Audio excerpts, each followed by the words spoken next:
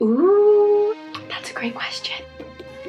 I would say, someone just said Six of Crows, definitely. Yes, I agree. Hello everyone. I did a silly thing. So I have been wanting to do this video for a very long time, but I forgot how evil, honestly, some of you guys are. So what today is, as you can probably tell by the title of this video, is I asked you to send in 2 different books or characters or tropes or anything like that, and I have to choose one. What I didn't expect, which I should have known, is that you guys would literally go through all of my favorite books and pit them against each other. I haven't read them all. I screenshotted them all from Instagram. Thank you all so much. So you might see some unfiltered reactions here. We're just gonna dive into it. I'm prepared for pain. This is my Christmas, my holiday, my end of the year gift to you, putting me through a lot of pain. So I have my tea. I'm drinking, what am I drinking? Organic peachy green. Gonna attempt to calm myself down and soothe my throat as I try. Very hard to get through these, so let's dive in. Where do I even start? Okay, let's just start off with the hardest one because this one was so funny. So a lot of you horrible, horrible people that I love so much asked me Jem or Will or Jem or Herondale or Carstairs. Thank you to Jar Jar Greens who said, whoever said Jem or Will is pure chaotic evil and I will fight them, because thank you, I need someone to fight them for me. Jem or Will? Honestly Will, because I was always the person who had crushes on like the class clowns in high school or in school in general rather than like the quiet kid. I don't know, I was always just very drawn to like really magnetic and very like boisterous personalities, and I feel like Will is like that, whereas Jem is a lot more calm and caring and mature. So I feel like if I was in that age range that the Infernal Devices series takes place in, yeah, I'd probably go for Will. But don't quote me on that, that might change by tomorrow. So today, Will Herondale, my man. Also shout out to the one person who said Will or Jem, sorry. At least you recognized what you were doing. This one was hard. A Little Princess or The Secret Garden. Ooh, for a book, The Secret Garden. For a film, A Little Princess. That film, I still dream about it. Like, what a beautiful, beautiful film. If you haven't seen it yet, A Little Princess. Okay, a lot of you guys asked this and I actually feel really bad. I got so many people asking me Harry Potter or Percy Jackson, and I actually never read Percy Jackson. What's his series? I never read those. And I know that's ridiculous because I know I would have loved them. I don't know why as a child I missed that. I literally just completely missed the Percy Jackson train, and I apologize profusely. Aggie Brown 00, chaotic evil, personified. I'm so sorry, I'm sure you're very nice. Asked Nikolai or Howl. How dare you? I would pick Nikolai because I am married to someone who is so much like Howl. So yeah, I think Nikolai would be fun. I'd like to try that out. Ooh, Wind Up Bird Chronicle or Norwegian Wood. I would say Wind Up Bird Chronicle, even though that took me so long to finish. I think I had to start it and restart it like 100 times. I much preferred Wind Up Bird Chronicle, but the film for Norwegian Wood is beautiful. Light reading or very deep reading? Ooh, very deep reading. If you mean by like focus wise, I can't do the like, oh, I've got 20 minutes, let me just read a book. I've trained myself to do it sometimes, but I hate it. I would much prefer to have just like hours to just sit and read. So deep reading, I guess, is my answer. Somebody else asked Kurt or Nikolai, which is the same as asking Howl or Nikolai. So I guess that means I picked Nikolai. I would just really like Nikolai to be my best friend, honestly. So good thing Kurt doesn't watch my videos, but Okay, I got this question a couple times. People ask The Cruel Prince versus Six of Crows, and I feel like people, because I recommended The Cruel Prince in one book in one video, people might think that I like the book. I actually didn't. I loved the world, but I hated the cruel prince, like the actual prince. I did not enjoy him at all. So Six of Crows 110%, but also I didn't really get on the hype train for the cruel prince. Sorry. And then someone asked Rysand, or Mal. I never liked Mal, so Rysand. So many of you guys, heartless, evil people that I still like. So many of you ask, Howl's Moving Castle versus House on the Cerulean Sea. I feel like that's like the little sister and the bigger sister, you know, the child and the parent book. I still would say Howl, because Howl had like such a rich world, and I think House on the Cerulean Sea felt very like a short little moment in time, kind of like an igloo versus like a full snowy world. Howl still has my heart for that one, but if you like Howl, you should read House on the Cerulean Sea and vice versa. Yes. Ooh, somebody asked Inkheart versus Sorcery of Thorns. I will have to say Sorcery of Thorns, only because I haven't read Inkheart in so long, but Cornelia Funke is my girl. I love her to death. So maybe I should just reread Inkheart. I don't know. Thank you for asking that. That inspired me. I will add that to my reading list. Ooh, this is a good one. Someone asked Night Circus or The Starless Sea. And both of those books, as you guys might know because I've said it many times, both of those books I could not understand. Like, I kept reading it and I was like, what is going on, you know? But I would choose Night Circus because that's the only one that I actually finished. For A Starless Sea, I was so confused and I literally just lost the plot. I don't know what happens in the end. Her books are so visual that for the Night Circus, even though I didn't really get the plot, I didn't really like the plot that much, it was so beautiful in my brain. Like, everything that I saw was like, wow, I love it. But with Starless Sea, the visuals that my brain was cooking up, I didn't like it. I was like, why am I underground? Why is it so dark? Whatever the hell my brain was doing with the words she put on the page, I wasn't like comfy in the world. So I pieced out. So the Night Circus, for sure. Okay, this person I can't pronounce. Oh, Keranbang. That is horrible. So this person's Instagram name is my favorite Korean street food. So I feel extra betrayed by this question. You are asking me V.E. Schwab versus Leigh Bardugo. I almost don't want to answer this. Here's the thing. Oh, no, you know what? I'm not going to play your game. I'm actually not going to answer this because they are both the lights of my freaking life. A Darker Shade of Magic is one of my favorite series. I love it so much, but Six of Crows is the book that threw me back into this world. It's the reason I even have a booktube channel. And they seem like genuinely really nice people. I follow them both on Instagram and they are so open and they are so encouraging. If you are looking to write, definitely follow them. They are just so, I love them both and I will not choose. Speaking of Leigh Bardugo though, someone asked Six of Crows or Crooked Kingdom, which is the second book of Six of Crows. I would honestly need to reread them because they've kind of squashed together in my brain, but I remember loving how much more of the characters we got to learn about in Crooked Kingdom. But Six of Crows, actually Crooked Kingdom was the first book that my mom actually bought it for me as a gift, but it was the first book that like was purchased rather than me getting it from the library as far as like reading on my e-reader, because I finished Six of Crows and I had a meltdown because it leaves you on a cliffhanger. It didn't occur to me that I could have just bought the book. I had to wait for like 8 weeks for Crooked Kingdom to come in.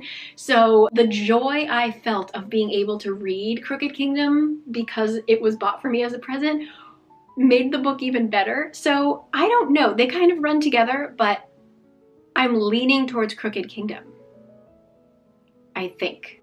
I don't know. Someone just said Six of Crows, definitely. Yes, I agree. Got a lot of Throne of Glass versus A Court of Thorns and Roses, and I think I've talked about this before, but I didn't really like A Throne of Glass because I just got confused by all of the love interests, and then I just lost the plot.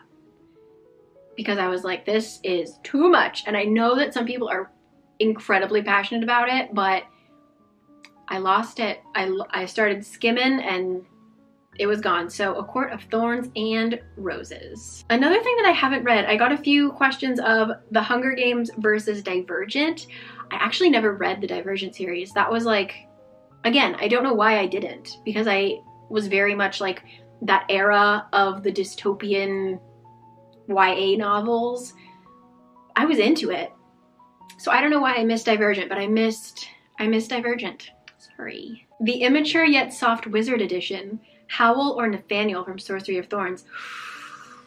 Ooh, that's a great question. I was gonna say Nathaniel because you would also get the added bonus of his best friend Silas, but with Howl, like Calcifer.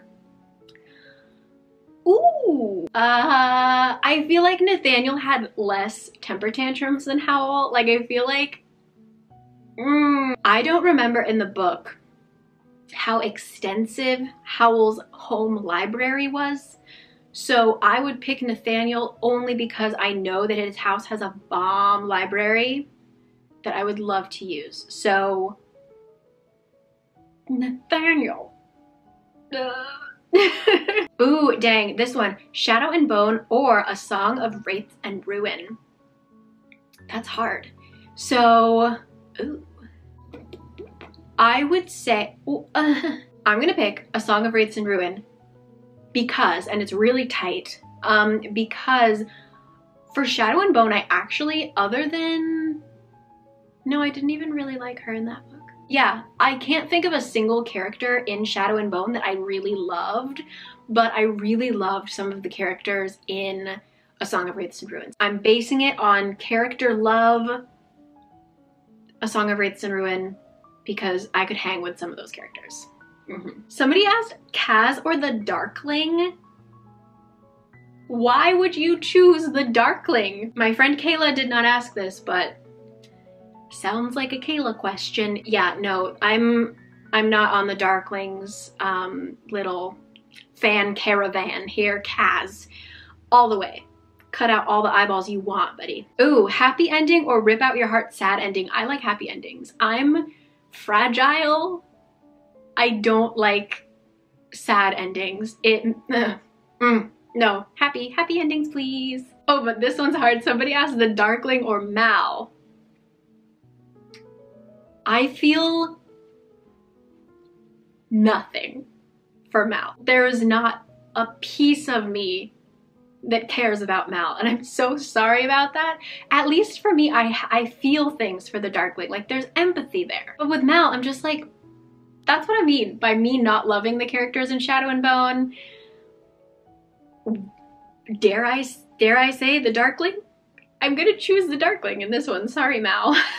And then there's all these people asking me Kaz or Nikolai. Oh, I would pick Nikolai because I don't really deal very well with the, like, there are a lot of times where Kaz is just not nice to his love interest, and I could not handle that. Like, I can't deal with people suddenly being like not nice to me, even if it's to protect me or whatever. No. So I feel like Nikolai would be very just nice, you know?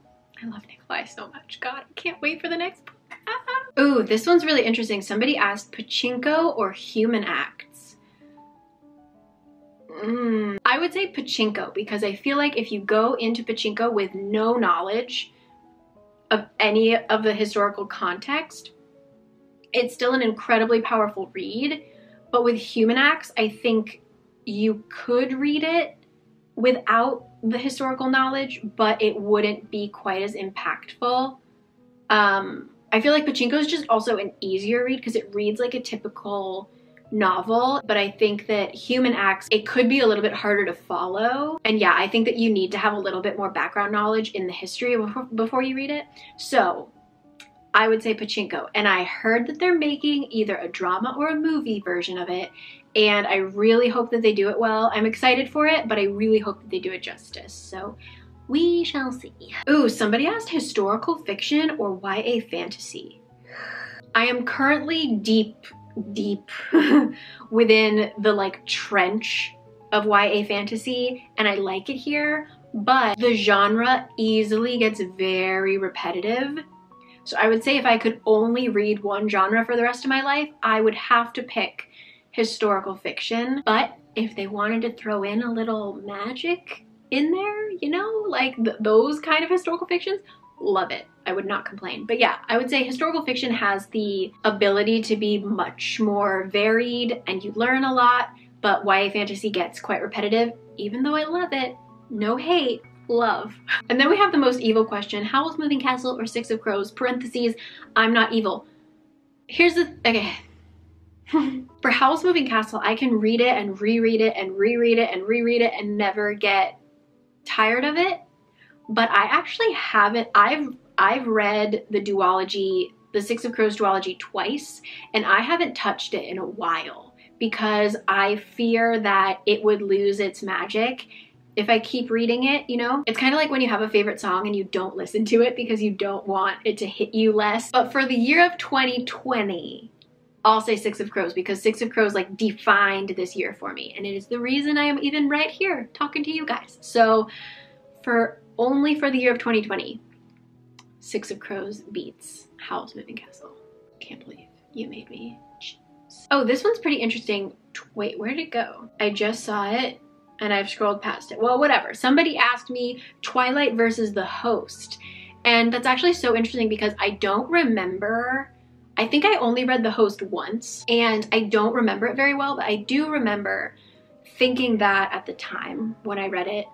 You are not gonna park there.